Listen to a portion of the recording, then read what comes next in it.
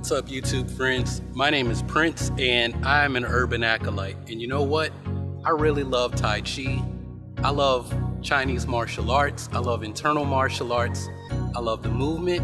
I love it for the people that it has allowed me to meet, the things that it has allowed me to learn, and places that I've been able to go. And I'm only getting started.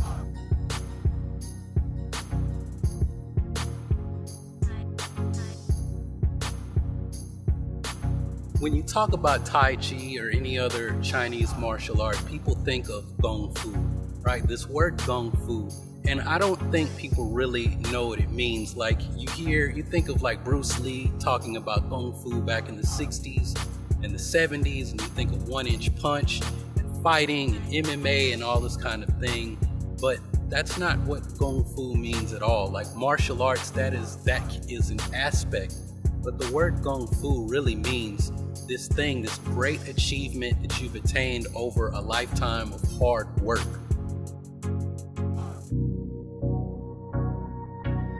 And that can pertain to anything. Like, I guess one of the reasons that something like Tai Chi, this idea of Gong Fu appeals to me is because, well, I grew up around golf. My grandparents raised me here in Nashville, Tennessee.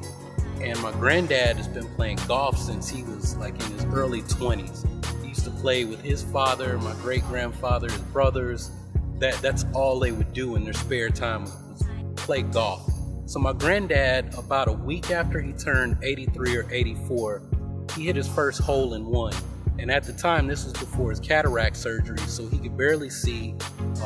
We found out that he's actually not going deaf, but back then, he should have been wearing his hearing aids, so he's basically almost deaf and almost blind. Goes out on the golf course in a tournament with other senior citizens, hits his first hole in one at the age of 84. I think he hit it with like a 7-iron. And some of you, well, he's not that good. He's not playing in the senior PGA. He's not a professional. There's lots of people who play golf out of recreation. They enjoy it. They want to get better, and so every time they get out and practice, they get coaches, they get training, they get golf strength and conditioning coaches. And yes, that's a real thing, because I'm certified as a golf fitness specialist, right, through Titleist. But my point is that people watch these things because they want to improve at taking a metal stick and hitting a little ball into a hole and walking around, and they do it 18 times, and some don't even do it for money, although it's probably the easiest way to become a professional athlete in the United States and get your Mercedes and your $1 million endorsements by making it to the PGA. But that's not what everybody's in it for. Some people do it for relaxation. Some people do it because it's a hobby. Some people do it because it's good for networking in the business arena.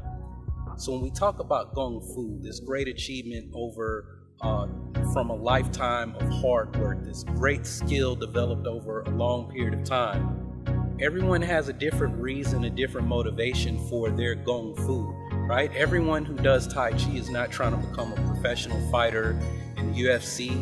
They don't want to go improve their art in some MMA fight, right? There's a guy out here, because there's a golf course right behind me. There's a guy out here playing 18 holes by himself.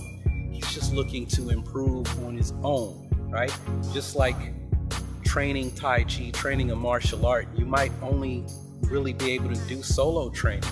And so you get an idea of where you are, what kind of skills you have, and you're always refining. You're always refining that movement, always refining your awareness of the body, your awareness of yourself to everything else around you, right? And that's really what separates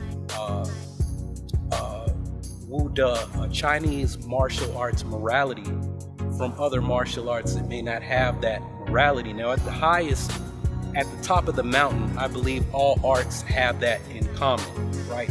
All masters want to improve. They're always working on refining their art, right? Because that's what makes it a martial art.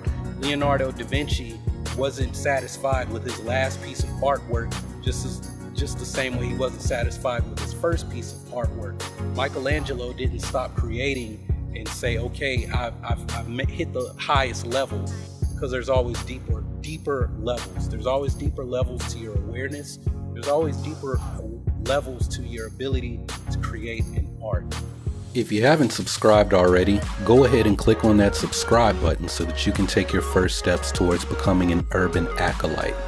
Embark on the journey of becoming the hero of your own story and become a force for change in your community. Make sure to check out more videos from this channel, especially the one that YouTube has recommended for you. Anyway, that's all I got for this video. Thanks for watching. Y'all keep on breathing, and may the force of others be with you, always.